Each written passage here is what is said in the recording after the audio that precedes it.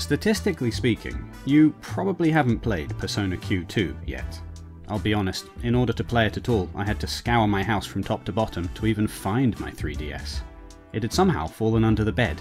It was inside a cereal box, which makes no sense, but this kind of thing happens when you have a 4-year-old.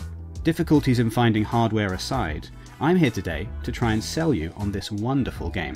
Persona Q2 New Cinema Labyrinth is quite possibly the final big third-party game to be released on the 3DS, and I personally can't imagine a higher note to end on. This might well be my favourite game I've ever played on the system. So, here's what you need to do in order to properly enjoy Q2. First, buy a PlayStation 4, if you don't have one. Play about 100 hours of Persona 5. This is essential, as Q2 will be incomprehensible if you haven't done so. It's not enough to be vaguely familiar with Joker from Smash Brothers. You really need to have played this entire game. Don't worry, it won't be a chore, you'll have a blast. Next, buy a PlayStation Vita. Yes, really. In order to get the most out of the final 3DS game you'll ever play, you need a Vita.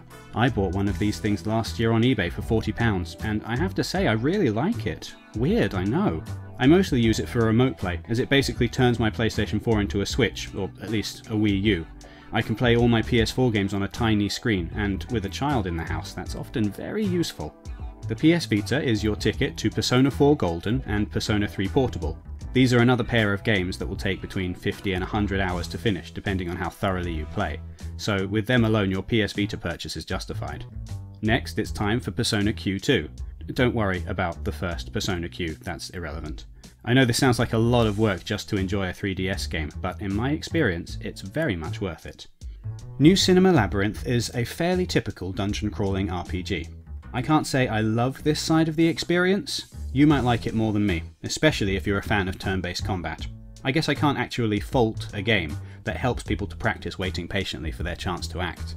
What I do love about this game, and the reason why I think you need to play so many previous Persona games, is the fact that all of the main characters from these long stories get to hang out together.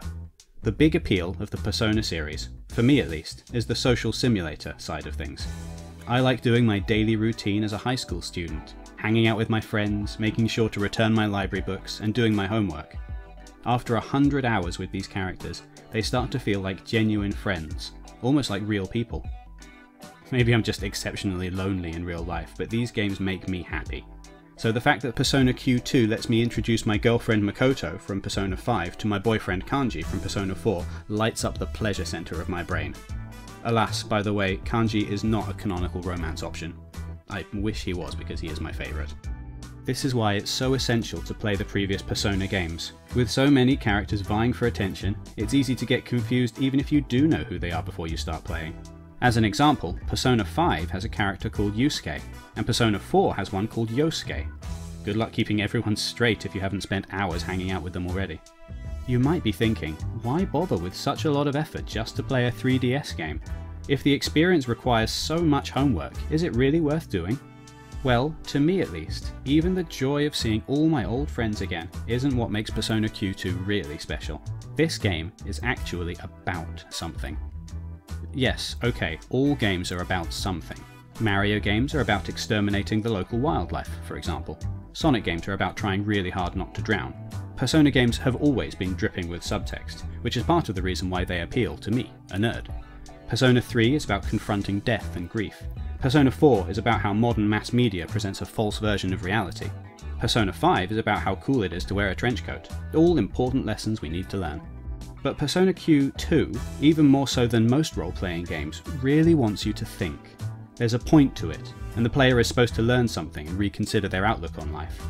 And this is all presented through the wonderful lens of film theory. The story goes that 3 groups of adventurers from previous Persona games get stuck in a magic cinema that is playing some really terrible movies.